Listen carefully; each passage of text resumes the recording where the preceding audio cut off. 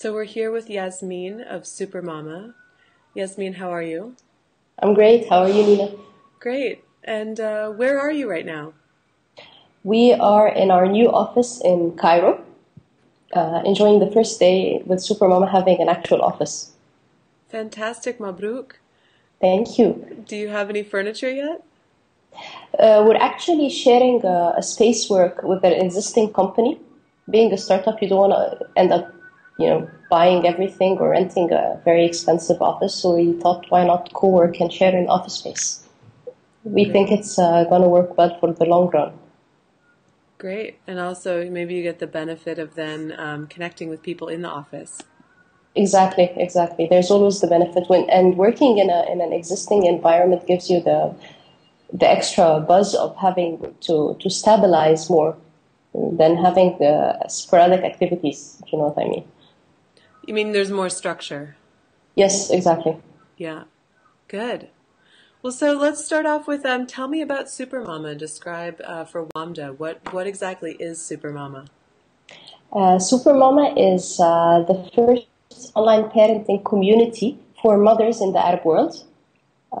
It offers information that in the form of articles and videos coming soon, written by experts and researchers and subject matter specialists that cover the different aspects of a mother's life, from pregnancy and parenting up to managing a household, balancing between career, home, husband, and kids, and things like that. And we even have a recipe section. There's also a space for discussion where moms can post questions, share experience, and tell their personal stories and connect with other moms. And there is a small toolbox to help moms manage their time, health, even money. We're building some tools to help manage the household budget and things like that. It's in Arabic and English, and it's specially built for Arab moms, so it's local for us. Great. So it's both a content portal and also a toolbox so women can log on Yes, and okay. yes, exactly. What's your longer term plan? How did you come up with your revenue model?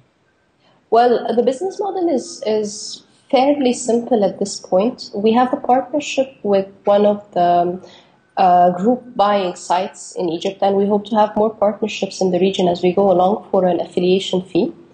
For like when they offer SuperMama exclusive deals, we get a percentage of that.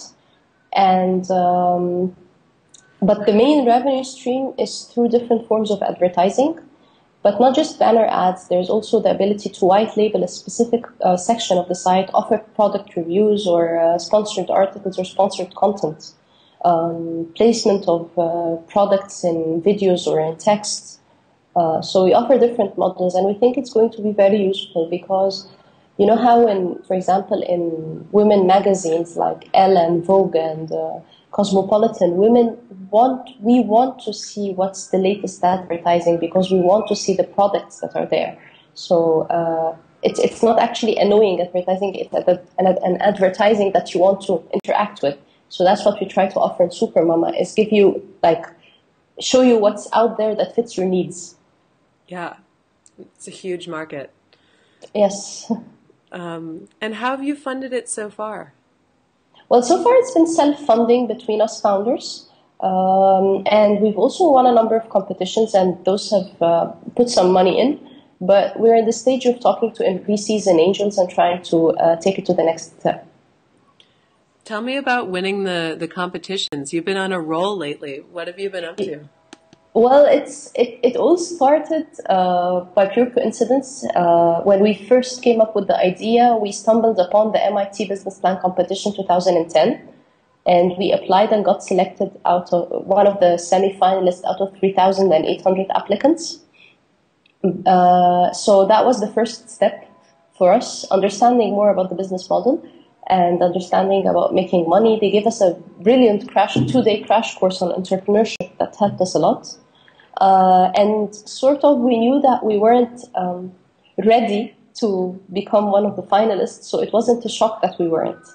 But it drove us to work harder and recruit the missing people in the team, focus more on the business, not just the technical side. And from there, we applied to something called the Next Gen competition in Egypt, which has been sponsored by the USAID and the Danish Foreign Ministry. And we won that competition. The result was, actually the prize was a 3-month accelerator program in Copenhagen called the Startup Bootcamp. And we just came back like 2 weeks ago from Startup Bootcamp Copenhagen.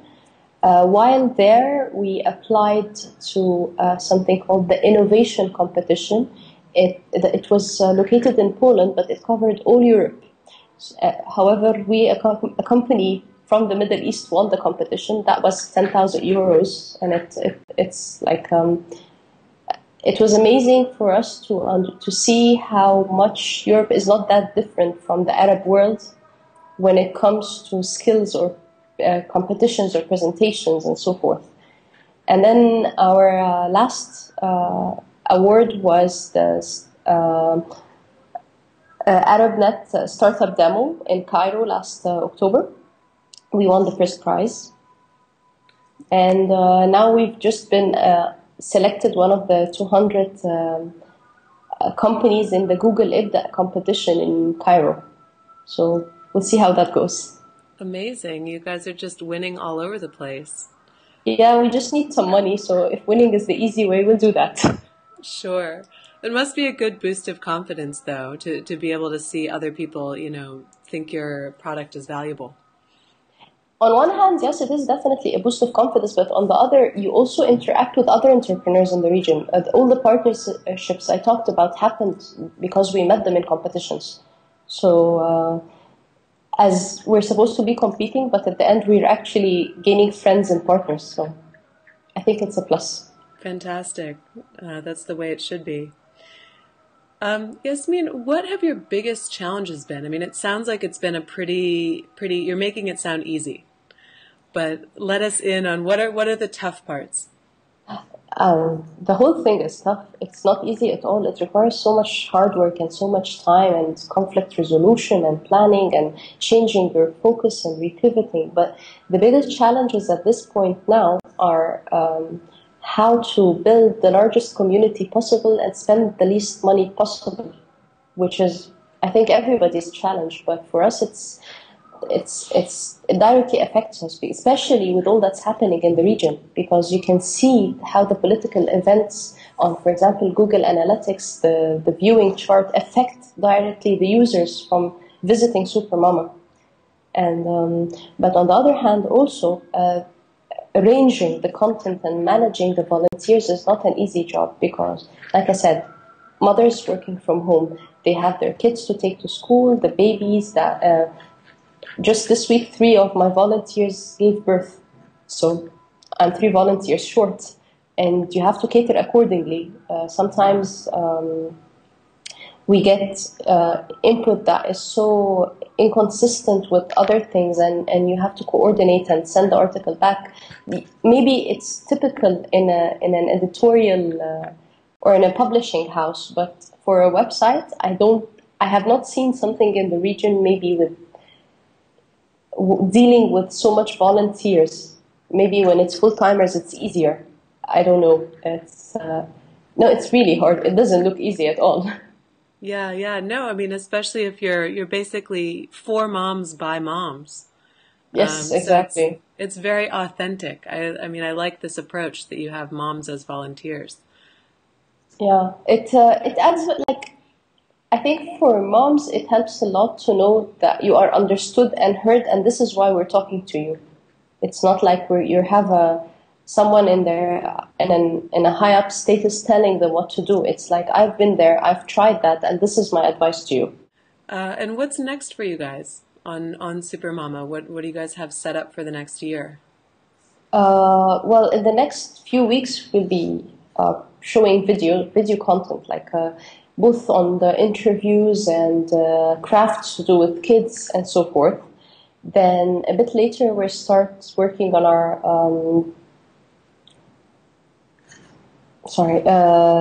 mostly the goal is to reach as many countries as possible.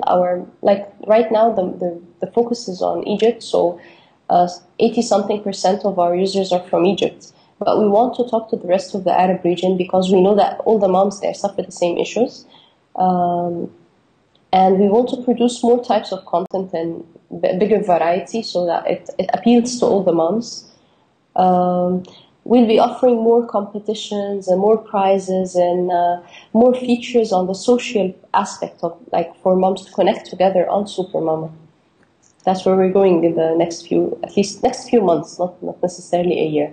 But because we're a really small team, we are flexible, so whatever happens, we can cater to it. Like if we realize that there's a new trend coming up in motherhood or new tools or technologies that we can use to assist moms, that's like we're agile enough to adapt to that, to offer the best to our community. Great. And just finally, what inspires you? I mean, what inspires you to come up with a new topic? How do you dream things up on SuperMama? A big chunk of it is actually requested by the community, like on our Facebook fan page or on our community section. A lot of moms ask for specific topics, like last week we've been asked for things for twins, and now topics for twins have been assigned to the writers to work on. So that's one part. The other part is that because we are doing a lot of reading and researching on different topics and different mama sites in Europe and the US, and whenever we face something interesting, we see if it is applicable to our region, and if so, how do we localize it? That being said, some of our experts as well have their own they've been in the business for so long. Like the pediatrician tells us, mothers of 10-year-old kids will need to read about so and so. So it's different points of input, really. Great. Well, it sounds like you have a great network to tap into for content and support. Yeah. Good. Well, I look forward to seeing SuperMama grow. And thanks for chatting with us today. Thank you, Nina. Thanks. And thank you, Wamda. Of course.